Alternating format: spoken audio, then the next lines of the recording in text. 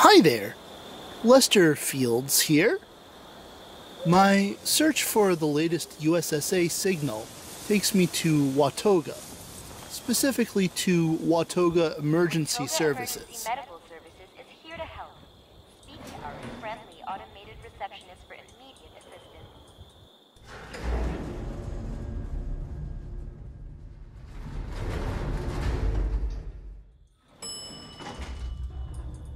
I enter the building and encounter some friendly robots for once. Deputy, what are you waiting for?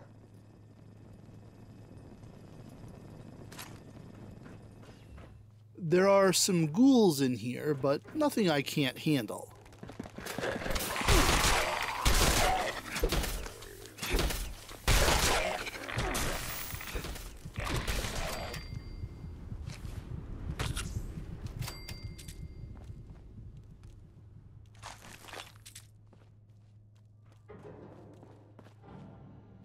I pick up a Tesla Science magazine, one I've not seen before.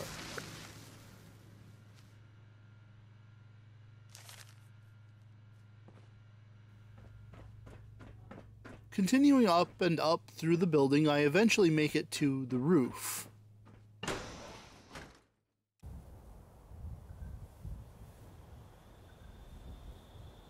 There's an industrial trunk here, and inside I find the source of the signal, a deep sleep routine.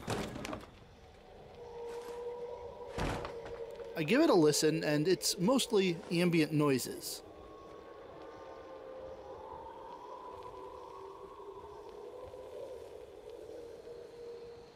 I take the item back to camp with me and talk to Sophia.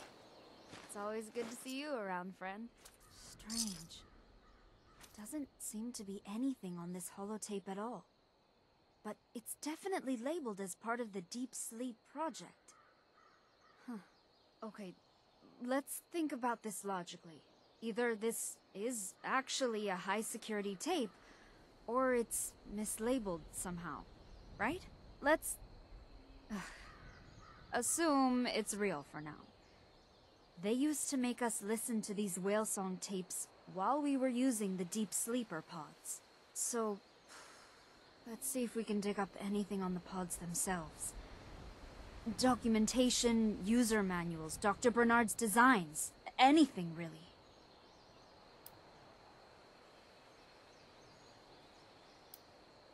I believe you. I don't know why exactly, but I feel like I knew it was more than just relaxing ocean sounds. Dr. Bernard designed it to help us sleep for long periods of time and space. It clearly worked. Maybe too well. Something just seems unsettling about the whole thing. I'll start to investigate other signals too.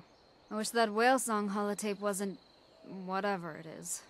It would be soothing to listen to that right about now. Okay, I'm from Chicago. Parents moved there when I was little. After college, I went to the DC area and applied for the astronaut program a couple of times until I was accepted. Oh, my folks were so proud. Other than that, I had a few relationships, nothing serious. I had a pet turtle for most of my life. That was pretty serious. I don't know.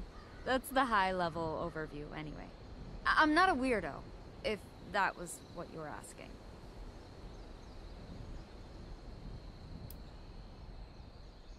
They're strange. For a while, I felt like they were non-stop. But I think it's actually a sharp pain, followed by a moderate, dull ache. In a way, the cycle of pain is sort of fascinating. I wonder if my brain is thawing. I don't think that was how it worked, but I'm not a medical doctor. Dr. Bernard would have known. He built the sleeping pod.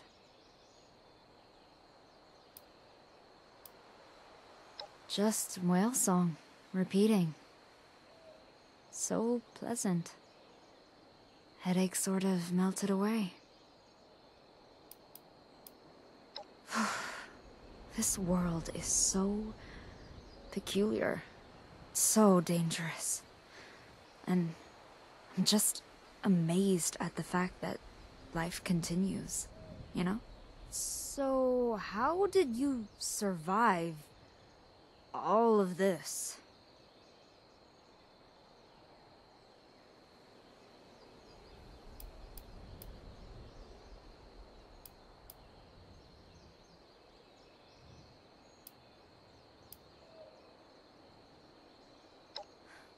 Of course.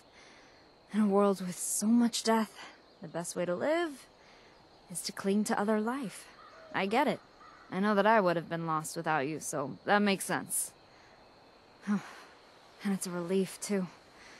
Society will continue. The world will continue. When we have some downtime, I'm gonna rework this console to find supplies. Help people. I think we can do some good for the world. Together. Roger. Stay safe out there.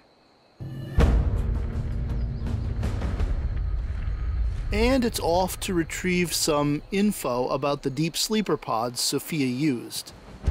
I will do so next time. Stay safe out there, Vault Dwellers, and until next time, thanks so much for watching.